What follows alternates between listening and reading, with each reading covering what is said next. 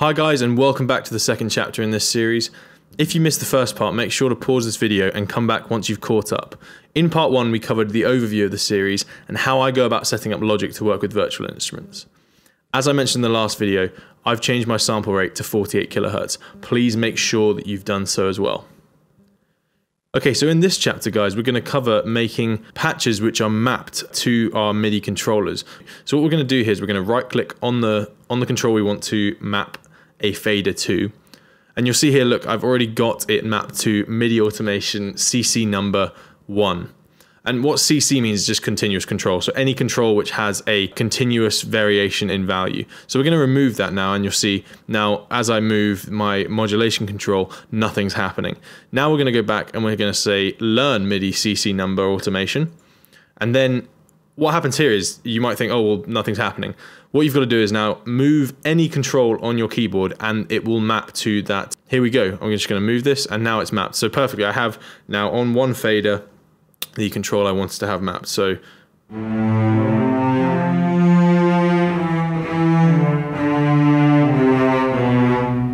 that's perfect. So what I really like about this library is it lets me go ahead and actually control the articulations with MIDI continuous control, which is great. So you can do it again, right click on the actual number here, and it's currently on 11.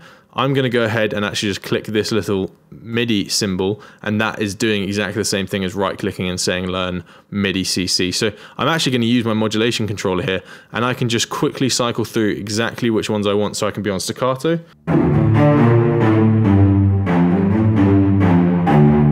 and then I can go very quickly, just move the dial back to my legato.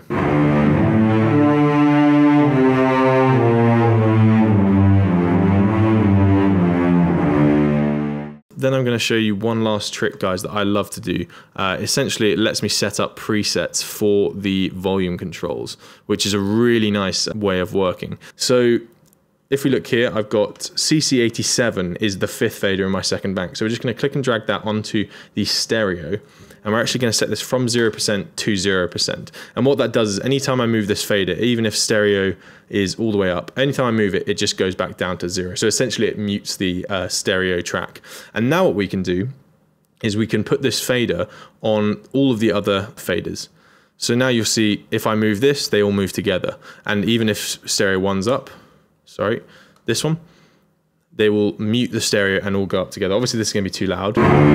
But what we can do now is we can change the range that each of the mics is affected. So what I like to do is I like to go and essentially do an extreme close mix and then kind of go through the less aggressive sounding mixes all the way to an extreme far mix when I have 5 faders. So you can kind of understand what that will sound like. So what I like to do is on the close volume, I like to set that to 0 to 85%. Then on the mid volume, I normally go to 40%. And on the far volume, I go to 25%. So you'll see what that looks like now. If I have this up and I bring those down, it goes straight to this preset of a close sounding mic with a bit of room sound.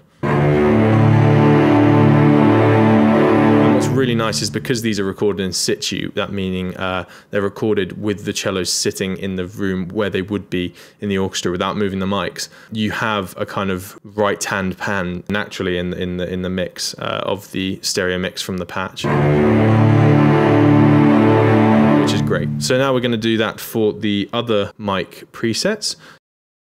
And now we're going to save this patch because that's the important thing. We want to be able to recall this into templates that we use. So we're going to go to File up here, or Files, sorry. Go to Save As. And essentially this is just saying you've only got one instrument in your stack, so you have to save this as an instance of the cellos patch. So if you had 2 instruments in here, for example, if I just go back to my libraries and I let's bring in a brass solo patch, you'll see here, if we go to Files, Save As, we've now got 2 listed, but we only want to save the cellos. So let's go here, and I like to call it cellos mapped.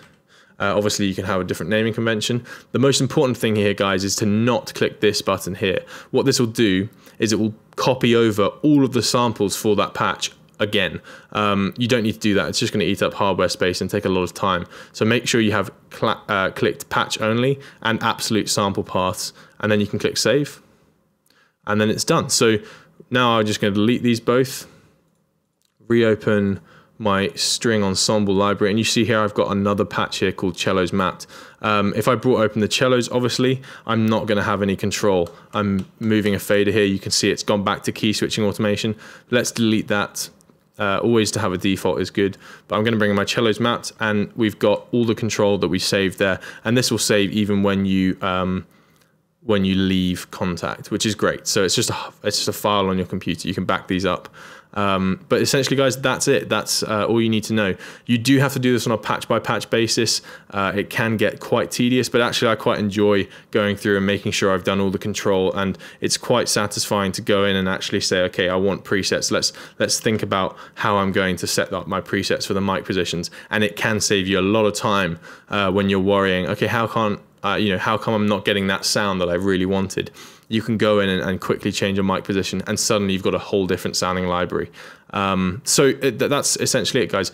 Please go through all of your patches. I mean, it takes a little bit of time, especially with brass patches where there's 6 different patches per library, but it is well worth it.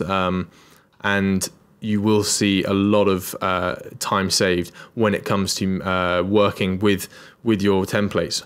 Speaking of templates, we're going to cover that in the next chapter. You will need to go and save all your patches before we start making the templates, because it is a fairly long process in making the templates, which does require that you have patches already made that we save to a template in Logic. But we're going to cover that in the next chapter. I hope you've enjoyed this and it's been useful to you, and please do let me know if you have any questions or comments. I know we covered a lot of information in this chapter.